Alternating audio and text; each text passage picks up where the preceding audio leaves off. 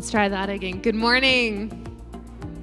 Happy Sabbath, everyone. We are glad that you are here. A special welcome to those that are joining us online. We wish you were here in person, but we are glad that you are joining us online. What I would like you to do is I would like you to look around the room. I'd like you to find someone you haven't said hi yet to. I'd like you to wave to them. Connect eyes with someone, wave to someone, tell them hi.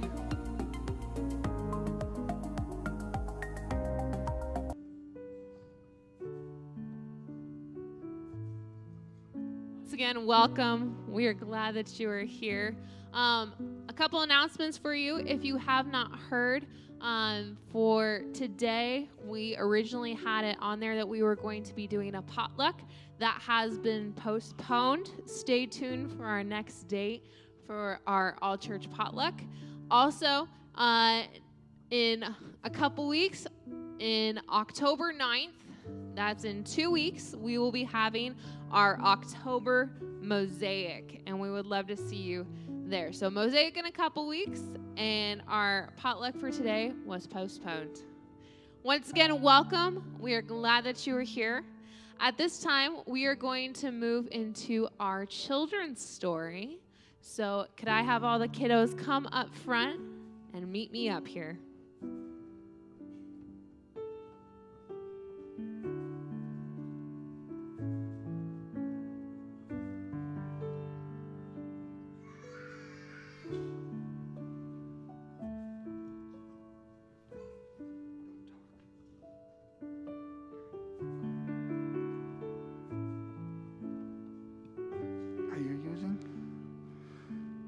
She has in her hand.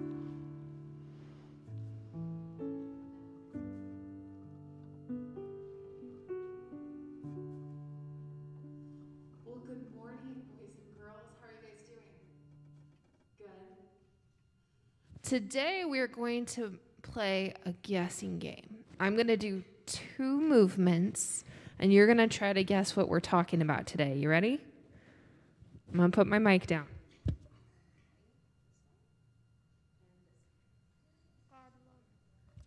Say it one more time. God's love. We're going to be talking about God's love today. So I need a volunteer.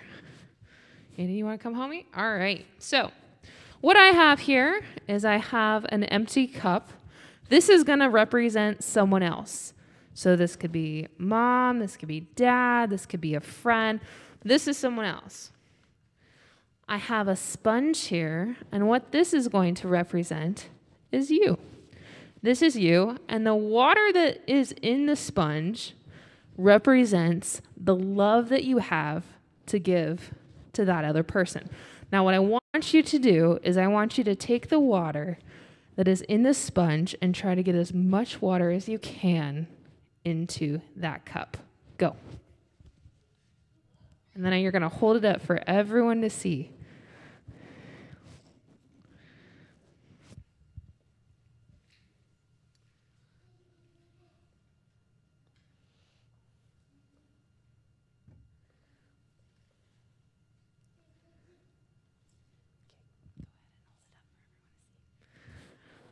I think you did pretty good. Yeah. All right. Now, I'm going to need a second volunteer for our next part.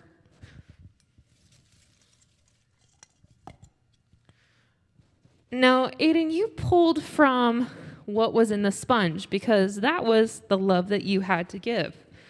But what if we pulled from an endless supply or a bigger supply of God's love?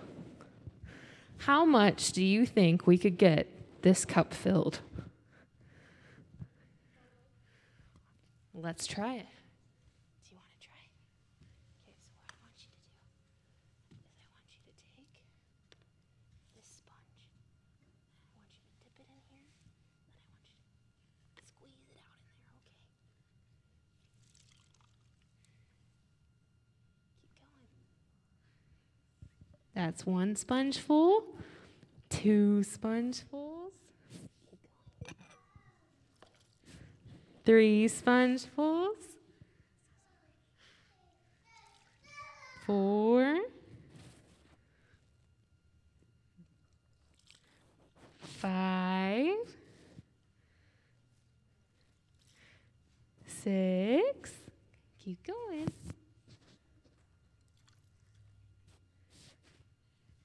7. Do you think you could get a little more full? I think you can. Keep going. One more.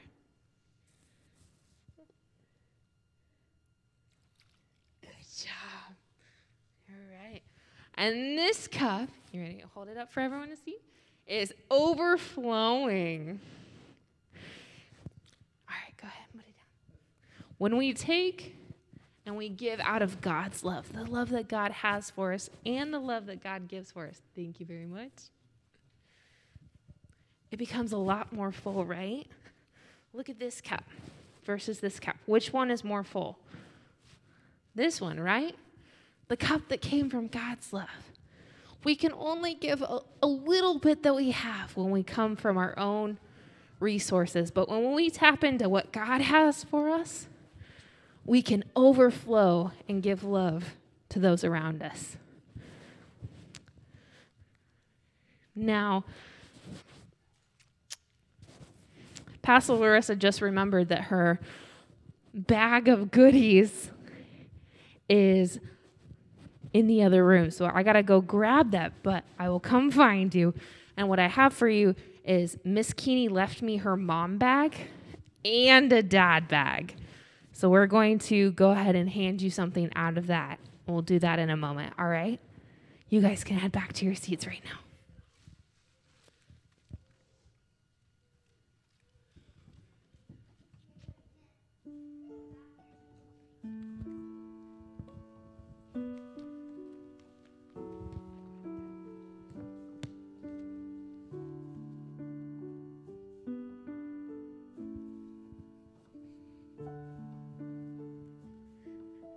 Would you please bow your heads with me in prayer? Dear Heavenly Father, thank you for the gift of Sabbath that you would bring into your house men and women from all walks of life to worship you today. I pray that the poor, the rich, the downcast, the refugee, the single mother, the business owner, the sinners, and the saints would all gather today to sing the praises of your matchless name. I pray that our worship today would be different. I pray that it would be life-changing. I pray that the men and women of this congregation would look back on this day and know that it was a day where they encountered the living God. Father, wake up these people from their slumber. Wake me up. May our worship be awesome today. In Jesus' name, I pray. Amen.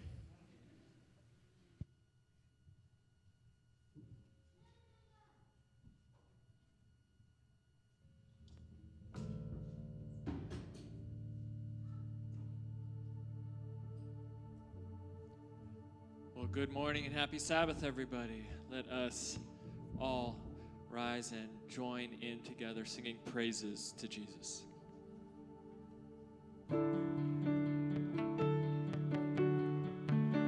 Make it count, leave a mark, build a name for yourself. Dream your dreams, chase your heart above all else. Make a name the world remembers. All an empty world can sell his empty dreams. I got lost in the lie that it was up to me. Make a name the world remembers. Jesus is the only name to remember.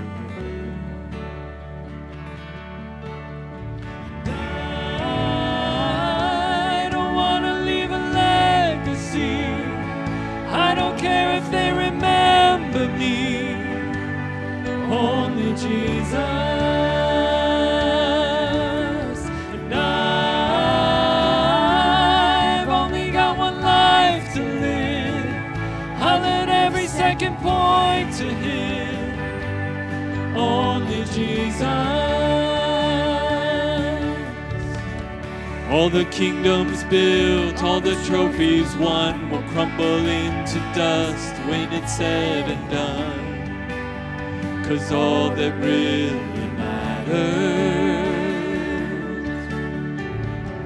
did I live the truth to the ones I love? Was my life the proof that there is only one whose name will last forever?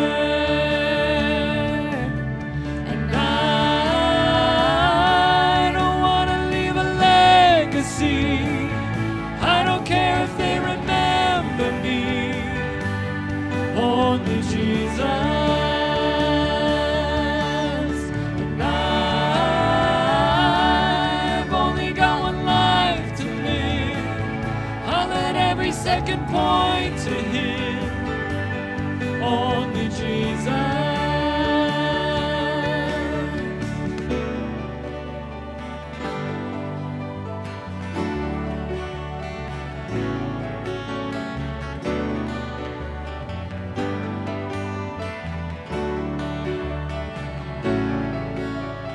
Jesus is the only name.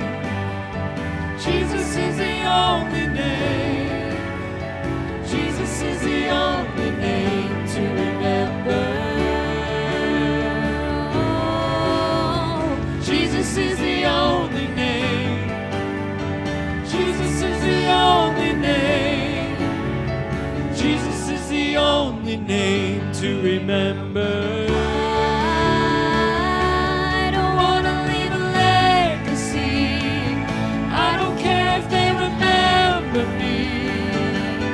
Only Jesus. And I've only got one life to live. I'll let every second point to Him, only Jesus. I don't want to leave a legacy. I don't care if they remember me, only Jesus.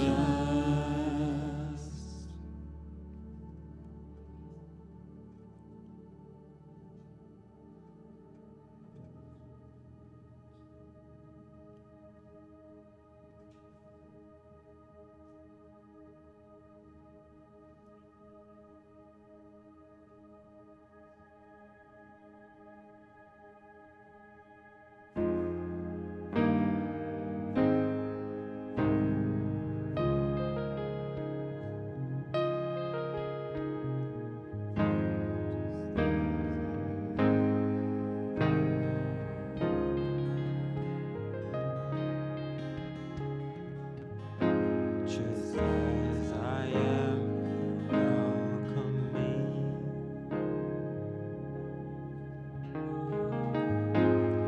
With open arms, how can it be?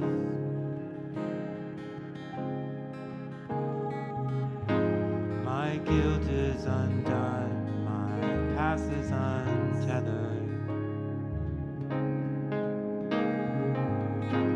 I leave it behind, I run to my Father. There is no disappointment in your eyes. There is no shame, there is only pride. I am loved, Father, I'm loved by you.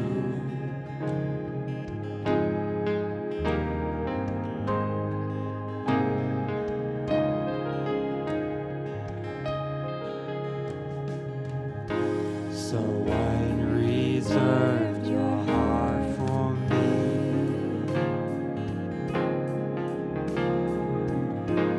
My fear is gone, I am set free. Oh, I'm set free. There's nothing to hide, no, nothing to measure.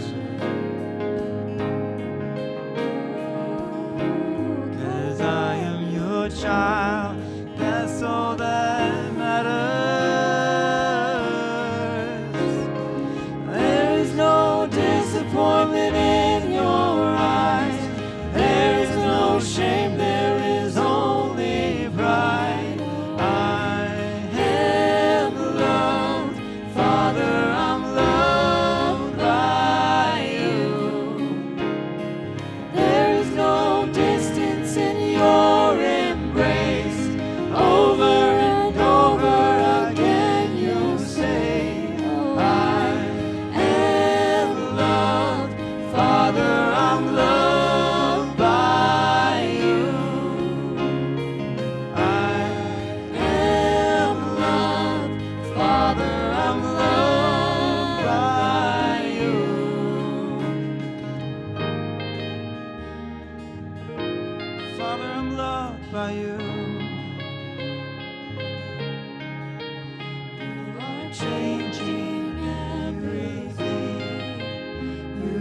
changing everything.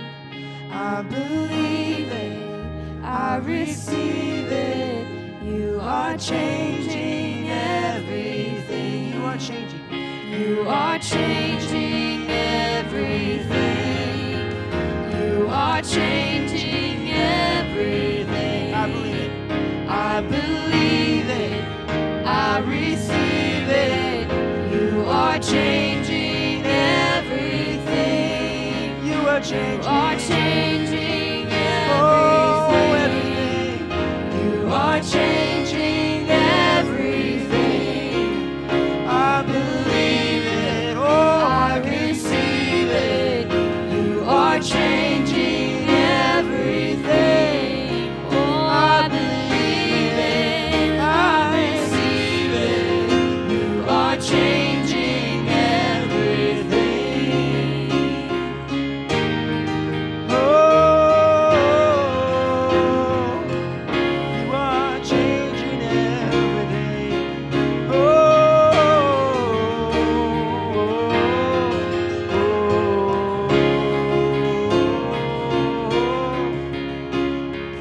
there is no disappointment in your eyes. There is no shame, there is only pride. I am loved, Father, I'm loved by you. There is no distance in your embrace. Over and over again I say, oh, I am loved, Father, I'm loved by you. Oh, I'm loved. I am loved, Father, I'm loved by you.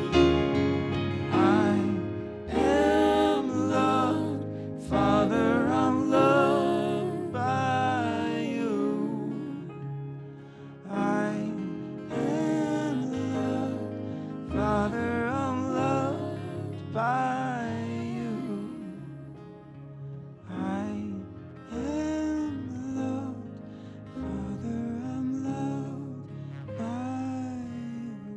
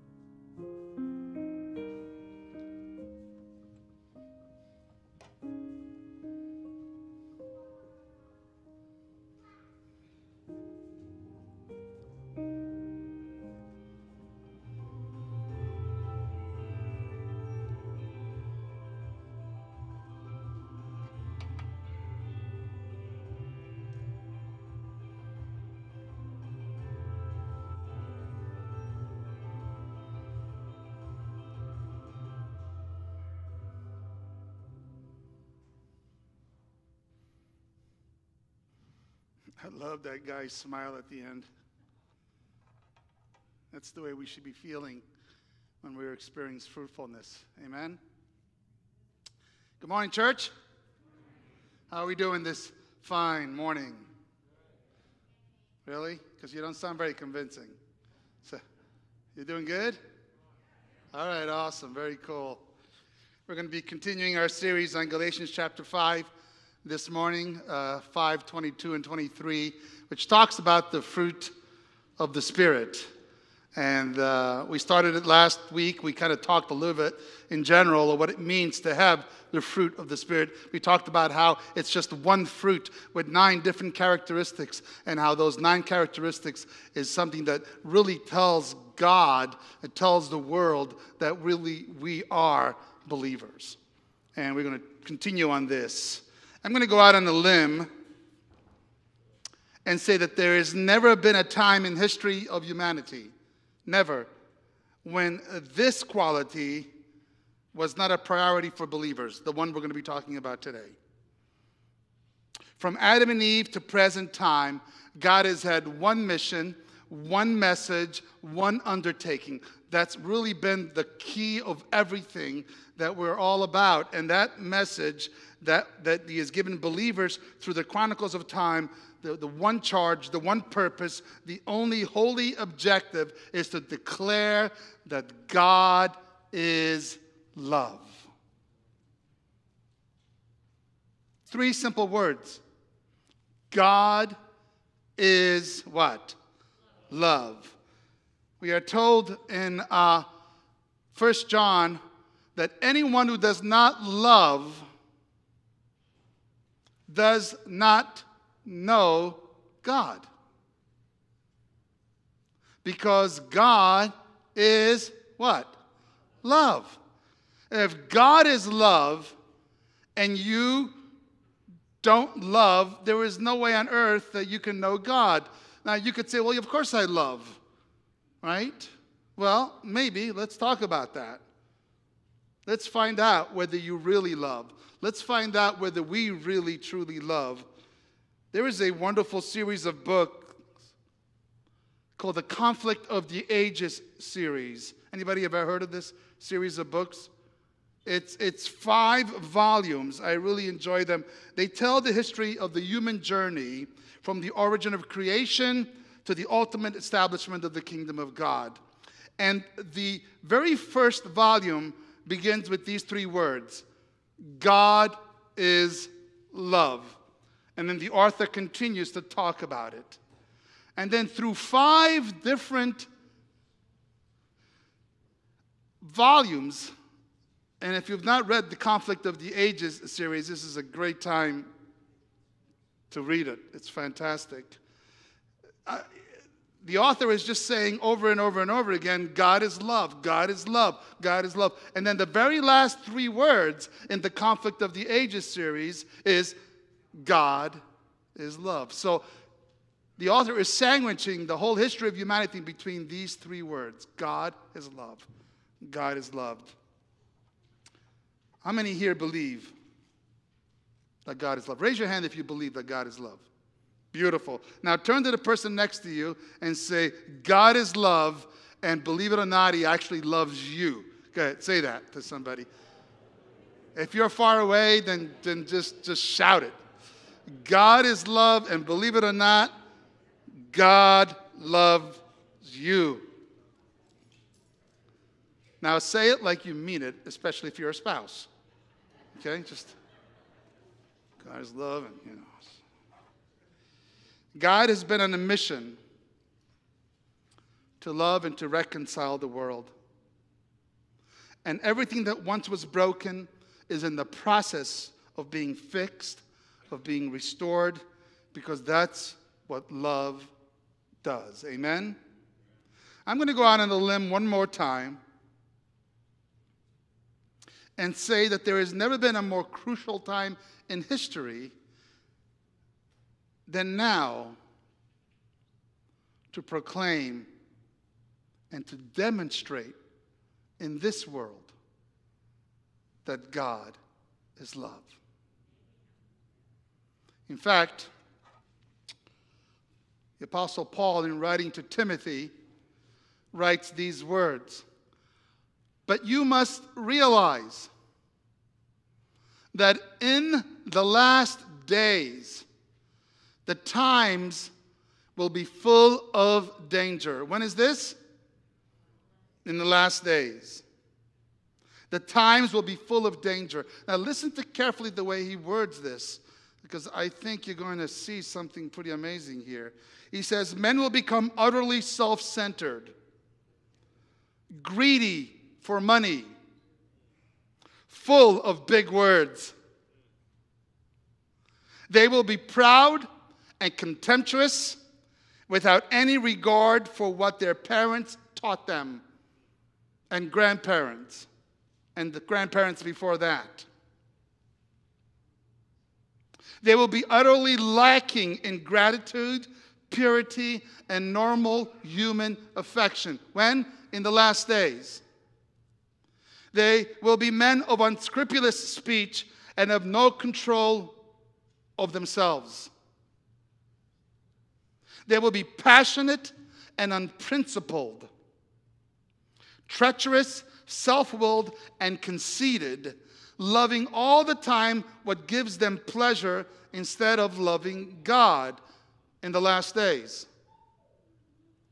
They will maintain a facade of religion, but their conduct will deny its validity.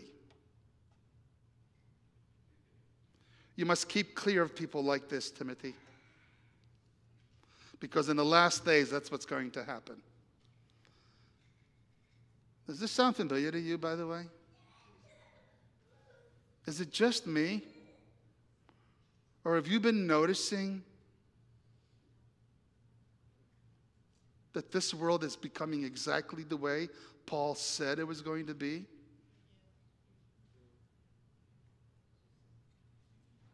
I mean, this is unbelievable to me.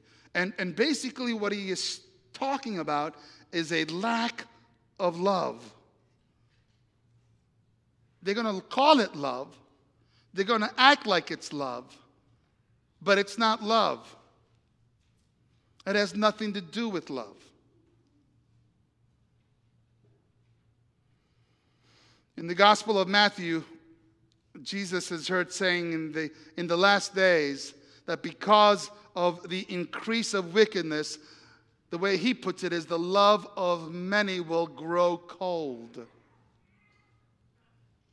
Have you noticed this?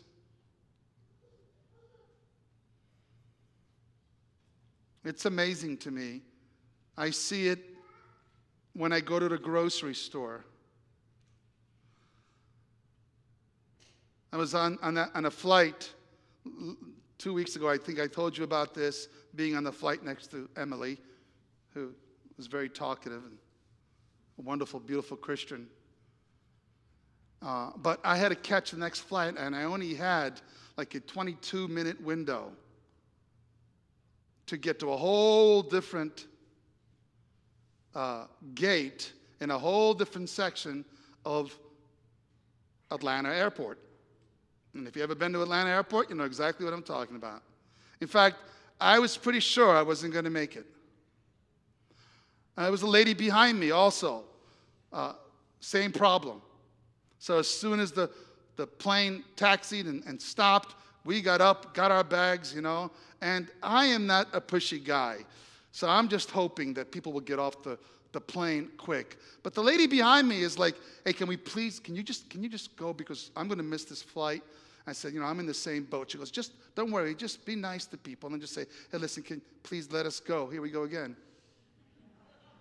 I'm waiting for the disco lights. Okay, so there they are.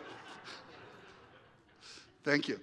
I think they did that on purpose this time. All right, so then I am, kind of edging my way, and I've got my bag, and the lady's there, and some guy is there, and he's like, where you going?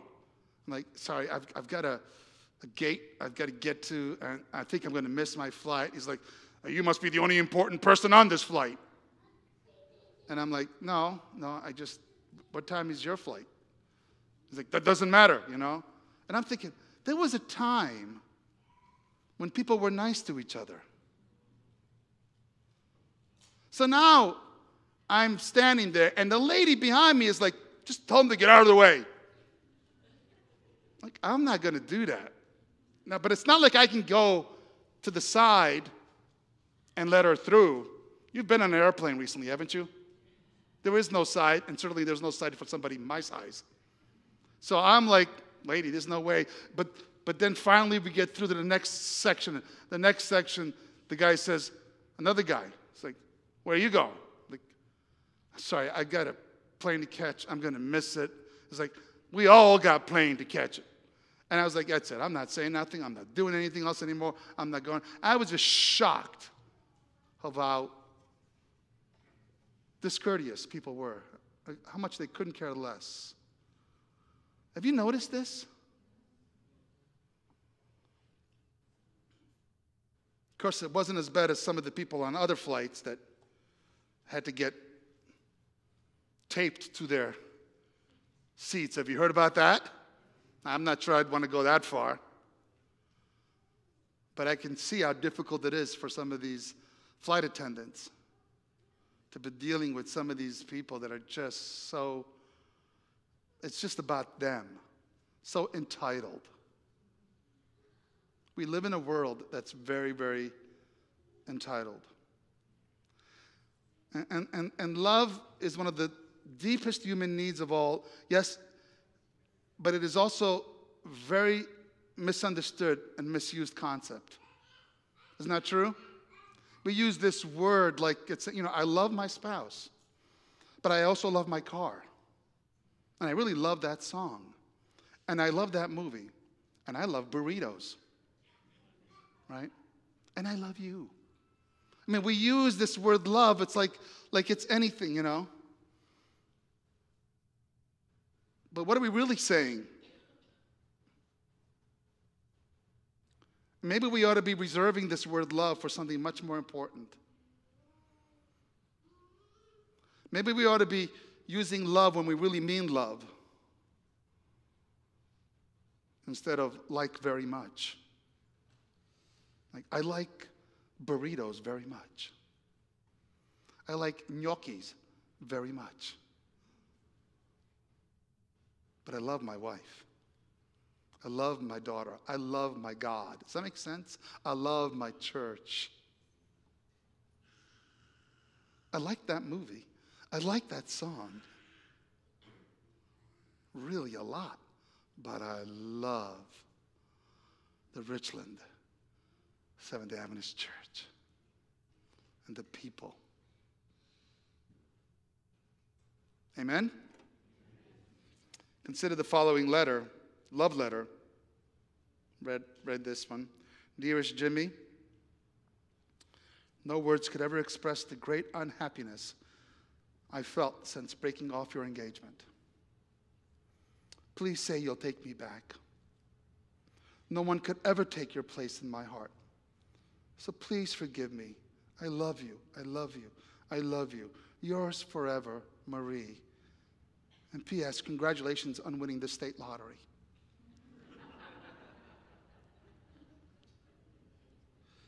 The Apostle Paul calls it making noise. Have you ever read that?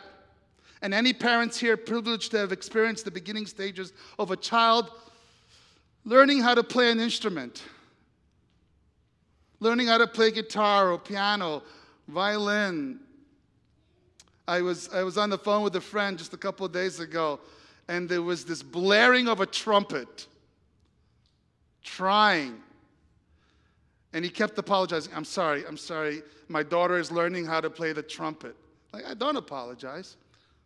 But I knew what he meant. My own mother, poor mother, had to endure hours of me playing the drums while she was cooking. And I just played and played when I was terrible. But she never said a word. She just said, good job. But I didn't know till later that her headaches came from me playing the drums.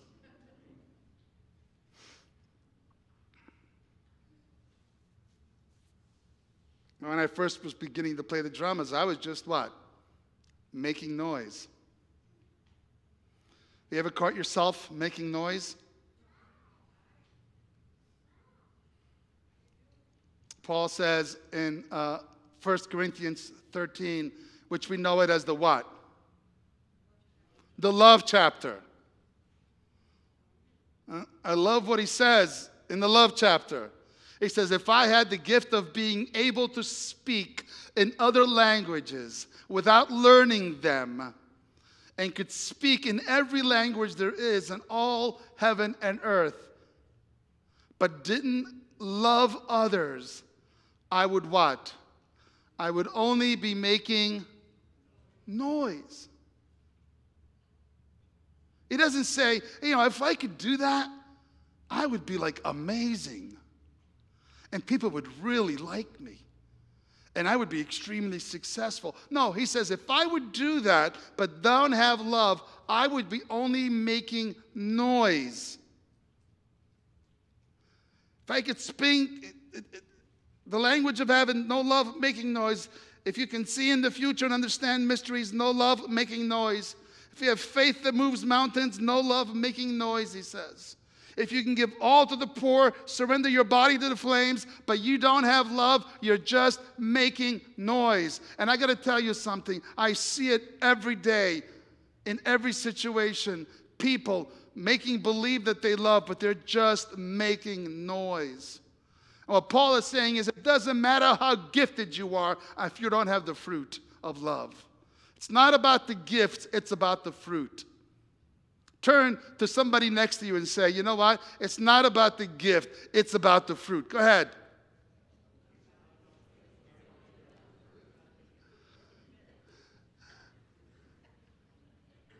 I'm going to just accept that one. It's okay, you know. It's not about the gift. It's about the fruit. That's what Paul is saying here. There's this great, great story in the book of Acts. I love this story.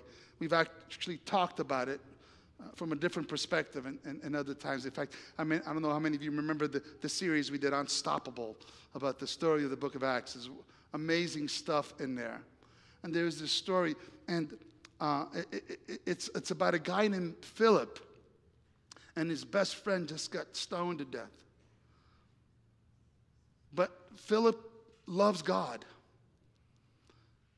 And Philip, it's not going to deter him from doing what he believes the Holy Spirit is telling him to do, and that is to preach the gospel. So he goes to Samaria and he preaches the gospel. And then one day, the Holy Spirit says, I want you to go to this man who's a eunuch. Let me share with you the text. It says, the Spirit told Philip, go to that chariot and stay near it. And then, and this is the part I want you to think about, Philip ran up to the chariot and heard the man reading Isaiah the prophet, and he said, do you understand what you are reading? In other words, he runs. Now, you have to understand, this is the middle of the day in the hot desert, and Philip hears, you go to this guy in the chariot. This guy, by the way, is a eunuch. Now, in case you don't know what a eunuch is, it was a man that often would be born without all his equipment. Sometimes,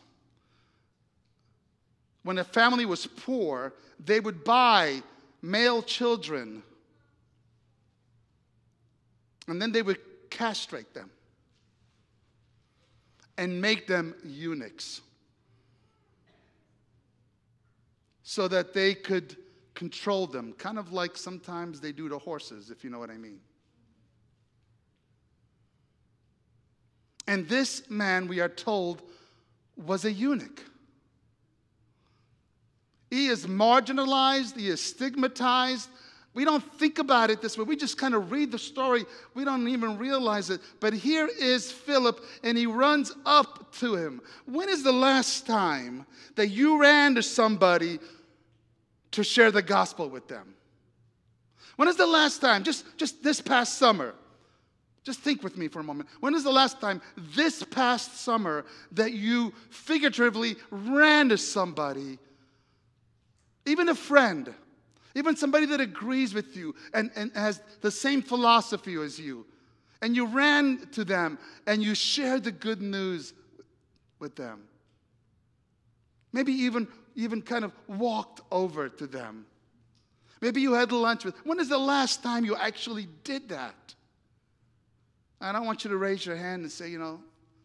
I just want you to think about this question. In fact, let me raise the bar a little bit. When is the last time you did that with somebody that is marginalized, stigmatized, someone that is not accepted, someone that is not like you, doesn't believe like you politically, doesn't believe like you religiously, doesn't believe like you in any other way? They're just really different. And I want you to think about today's culture, and I want you to think about those who are marginalized, those who feel left out, those who feel like they're not part of it. And I want you to say, when is the last time that I reached out to them? I got to tell you this. I'm sorry. I'm going to boast on my wife, but one of the amazing gifts that Nancy has is this a wonderful ability to reach out to people that are marginalized, to reach out to people that nobody else will love. And she has a way of getting people around her to do the same. It's amazing. She's amazing with people that have wronged her, and she still loves them, and she still figures out a way to minister to them. That's exactly what Paul is talking about. That's exactly what Philip does. When is the last time that you did that? Sometimes we carry this unpublished list of people that we don't think have even the right to know about God. Isn't that true? Can we be honest with each other? Many, many years ago, I was a brand new Christian. I told this story many years when I first got here. So by the way, this month is 6 years that I've been here. Can you believe that? It's a long time. It was some years ago. I told this story. So some of you guys that were here many years ago might remember a little bit of this story. But I was a brand new believer. And when you're brand new, you can't shut up Jesus in that person. You know what I'm talking about? When you first hear the gospel, when you first are filled with the good news of Christ, you just want to tell everyone and everybody, doesn't matter who they are, you want to tell them about Jesus. And I was doing Bible studies, I was meeting with people, and it's kind of stuck with me. But this time there was a guy that came to church with one of my former girlfriends. A girl name was Joyce. And I had gone out with Joyce for like 6 years before Christ. And when we both became believers, we both felt like, yeah, this is probably not a good thing. And so we broke up. But then she brings another guy to church. And I wanted to be friends with, I'll call him Bob. And say, hey, Bob, how are you? But as he walked in, you know how you can sense when people are uneasy? And I could understand, he's walking into a church, he's not a believer, he's probably feeling like, okay, I don't know who's here, I don't know if this church is friendly, I don't know that's what I'm thinking he's thinking. And so I go, hi, Bob, how are you? And I go to shake his hand, and his hand still stay there. And I'm like, how's it going?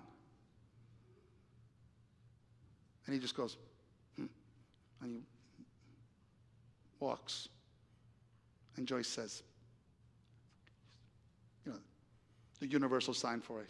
Don't worry about it. So then I let it go, and then that same afternoon we had potluck, and so I decided to bring some food and actually serve it to him. And the guy actually says to me, what do you want? So nothing. I just wanted to welcome you. Thank you for being part of being here. I wanted to know how you met Joyce. And he looks at me and he goes, you're Sergio, aren't you? And I'm like, yeah. So I know who you are, he said. And he basically was saying, I don't want any part of you. Well, I'm a stubborn kind of a guy, so every Sabbath I would, reach out more and reach out more and reach out more. And he's like, you know what? Look, man, just leave me alone, I know that you and Joyce had a thing. Now it's me and Joyce, and I don't want to, just leave us alone, And I'm like, Bob, why are you so angry? And he says to me, I know people like you, nice suit, and, you've probably been like this all your life. And I go, no, apparently Joyce hasn't told you much about us. I said, I had hair down to here. I was a drummer in a rock band. My whole life was totally different. I began to tell my story, And it began to work. He's like, really? I was like, yeah, man, listen, let me take you out to dinner. I will tell you all about it, And he's like, okay. So I go and pick him up in my little Chevy Nova, Remember the Novas, by the way? Those powerful cars, man. That thing was like, vroom, you know. That thing can go. And I went to pick him up, and he's in the car with me. He's got a big smile on his face. We go back to my room before we go to the White Plains Diner to have our meal. And I'm like, come on, let me show you the drumsticks. I show him drumsticks. He's like, oh, wow, that's cool. You really did play drums. I was like, I got pictures, I said. Let me show you pictures. And he's going through the set of pictures. This is back in the days when pictures were on paper. And so he's like, oh, man, look at this, man. And he's like, oh, and there's actually one of me smoking. And I was like, wow, that's really you. He's like, yeah. He goes, and then all of a sudden he goes through one picture and he gets like really serious. And I had forgotten that in that set of pictures was a picture of me and Joyce. And I'm like, oh, no, Bob, look, really, I don't really, look. I ripped the picture in front of him. He's like, just take me home. I'm like, no, Bob, really, it's just that stupid picture. Like, it's got nothing, just take me home. Take me home. I'm like, all right. So now we get in the car, and I am taking him home. But the whole time I'm thinking, come on, Suddenly, his whole persona changes. It was almost as if there was smoke coming out of his nose. Little horns popping up. Veins coming out of his neck. And he begins to speak to me in very colorful language. And like every other word was, this, that, and blankety that, and this, that, and blankety that. And I'm sitting there going, uh-oh. And then I'm trying to think, okay, what do I do now? And I remember somebody telling me, when you feel like attacked by the enemy, sing a hymn. Bad idea, but I didn't know it. And so now I'm like, there shall be showers of blessings, and he's like, shut up, and I'm like, no, no, no, no, no, and I get louder, he's like, stop it, and I'm like, okay, I better stop. And then he sees me, and I pull into the White Plains Diner, and I said, look, Bob, let's just go ahead and just talk through this. He goes, okay. So he gets out of the car, and I get out of my car, and he's walking around like this.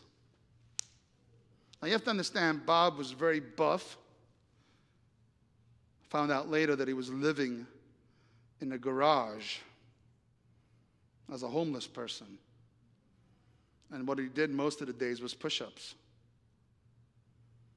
And I could just tell. He was angry.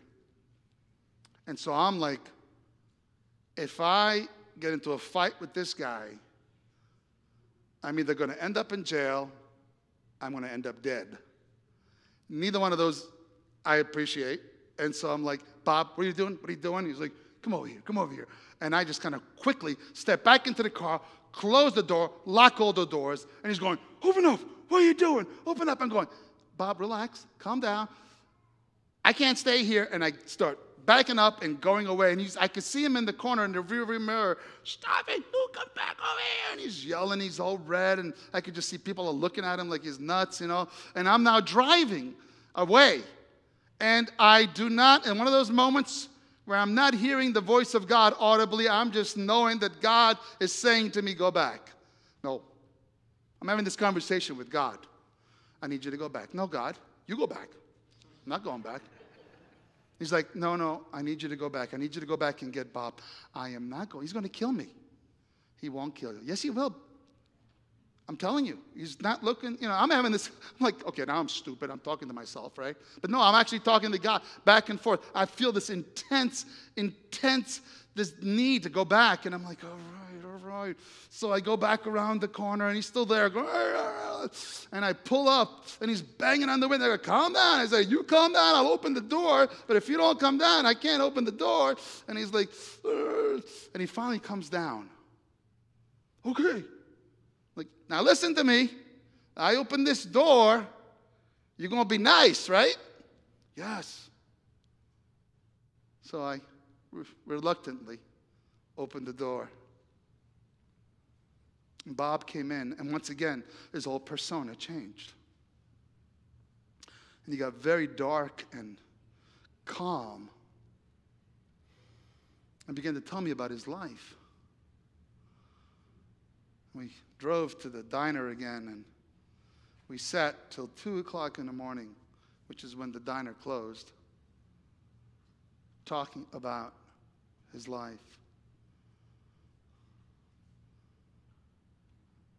I wouldn't have known about it then, but I think today we would have called him bipolar or manic depressive. I actually thought he was schizophrenic, quite honestly. So I began to gently reach out to him and love him. And one day I found out his birthday was coming up. And I got a whole youth group together in the church, all 2 of us. And we decided to do a party. We told Joyce about it. I told my mom, I said, Mom, can we do a party? Oh, absolutely. I'll make some lasagna. Okay, perfect. So Mom was going to make food, and then my friend Jimmy was going to get a cake, and his wife, they were going to bring a cake. We were just going to get all these people together, and we were going to surprise them. So we're all down, it's all downstairs in the basement of my house, right? And I go and pick him up. And he thinks I'm just taking him out to dinner again. And it was actually, quite honestly, it was really pleasant. He was really pleasant. He doesn't know that I know that it's his birthday.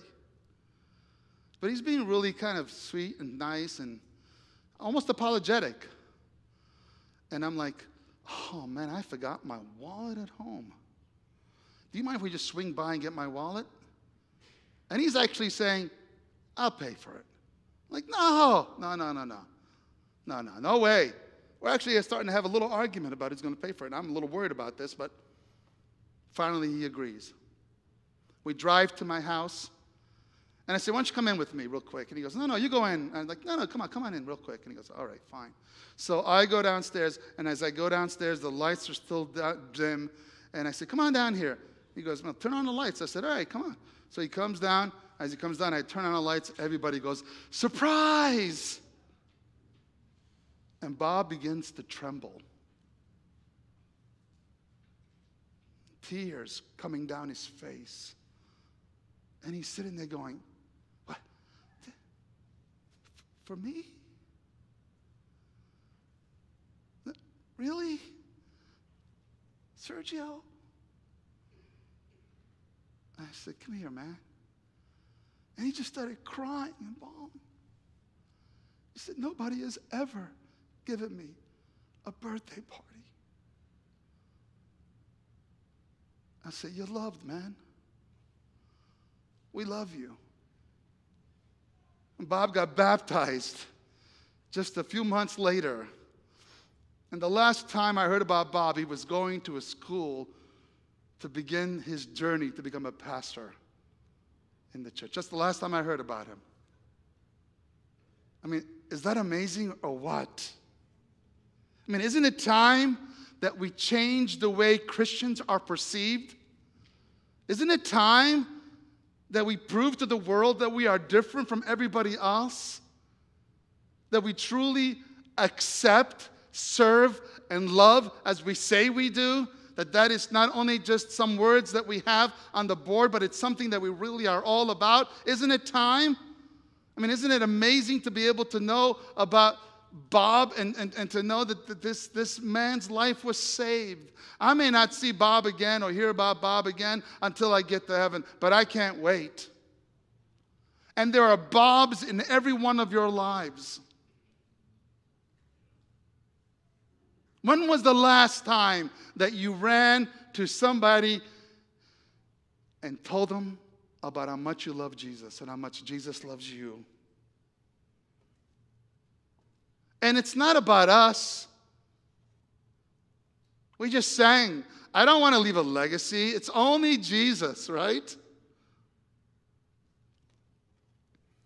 Paul tells us that love makes you patient. Beyond what other things is reasonable. Parents understand this, don't they? That love is kind. when kindness is or is not deserved. It is a thing of grace, requires nothing in return. Paul tells us that love, true love, does not envy, it does not boast, it is not proud. It overcomes the self-centered nature. Paul tells us that love does not dishonor others, regardless of how dishonorable they may have behaved. Paul tells us that it is not self-seeking. It's not about my agenda, my politics, my skin, or my wants. It is totally kingdom-minded. Amen? Paul tells us that love is not easily angered. It doesn't take things personally. It listens with empathy. It keeps no record of wrong. It forgives.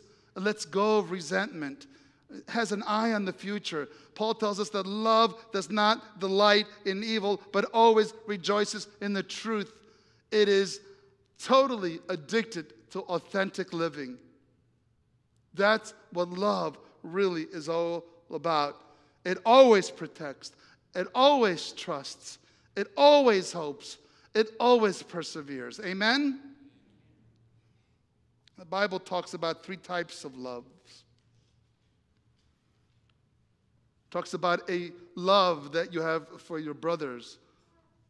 Like I love Brian, who's walking up here. And that love, what the Bible calls philos. It's a philos love. And then there is another love. It's the kind of love that I have for my wife, and only her, and that's called ethos. As you read the Bible, it'd be kind of nice to have like a vocabulary with you, a Bible vocabulary, because sometimes it's using philos and sometimes it's using ethos. But then sometimes it uses another love. And it's a love that we don't understand, and it is powerful. It's called agape love. Have you heard about agape love? And the Bible says, if you remember last week, we said that Jesus says, I am the vine, you are the branches. If you what? Remain in me, and I in you, you will love. Can I cheat there for a moment? You will. If you remain in me and I in you, you will love like I want you to love, and you will be loved like you deserve to be loved. And Paul puts it this way. He says, I am convinced that neither death nor life, nor angels nor demons, neither the present nor the future, nor any powers, neither height nor depth, nor anything else in creation will be able to separate us from the agape of God, from the love of God that is in Christ Jesus our Lord. When Jesus died on the cross for the joy set before him, you guys, that was love. Jesus says there is no greater love than a person would lay down his life for them. That love is the love that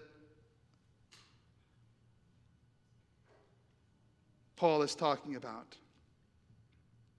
It is a reckless love. It is an overwhelming, never-ending love. It's the kind of love, as the song we're about to sing says, chases us down, fights till we are found. It is willing to leave the 99 to find us. We don't earn it, we don't deserve it, but still God's love is victorious and wins. So stand with me as we sing this song together. Reckless love.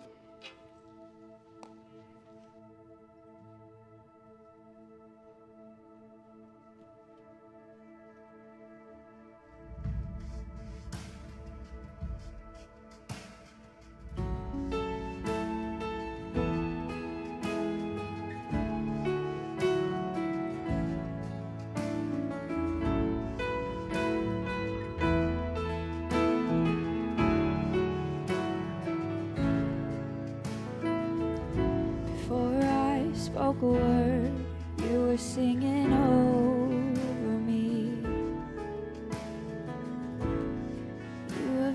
been so, so good to me. Before I took a breath, you breathed your life in me. 'Cause you have been so, so kind to me. And oh, the overwhelming, never-ending, reckless love of God. Oh, it chases me down, fights till I'm found, leaves the 99. And I couldn't earn it, I don't deserve it, still you give yourself away. And oh, the overwhelming, never-ending, reckless love of God.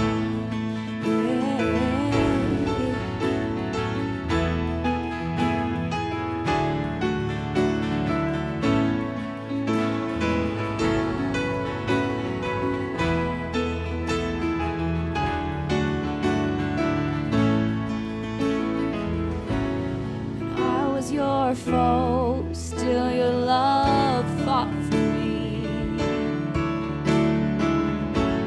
Oh, you have been so, so good to me. When I felt no worth, you paid it all for me. Oh, 'cause you have been so, so kind to me. And oh, the overwhelming, never-ending, reckless love of God.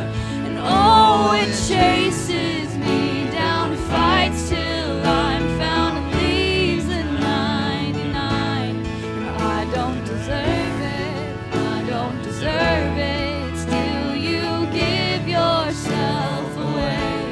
And oh, the overwhelming, never-ending, reckless love of God.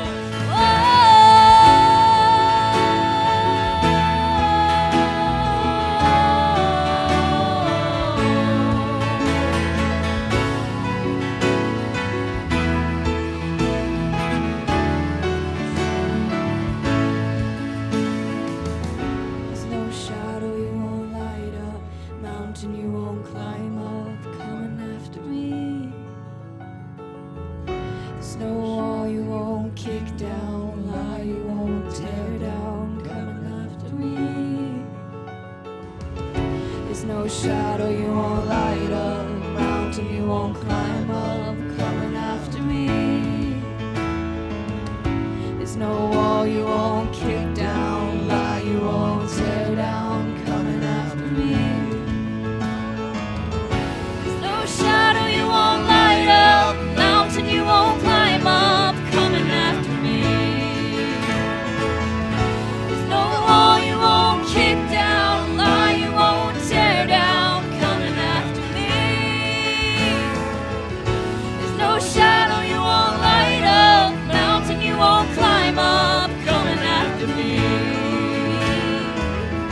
There's no wall you won't kick down, lie you won't tear down, coming after me. Oh, the overwhelming, never-ending, reckless love of God. Oh, it chases me down, fights till I'm found, leaves the 99. And I couldn't earn it, and I don't deserve it, still you give yourself away. Oh, the overwhelming, never-ending, reckless love of God.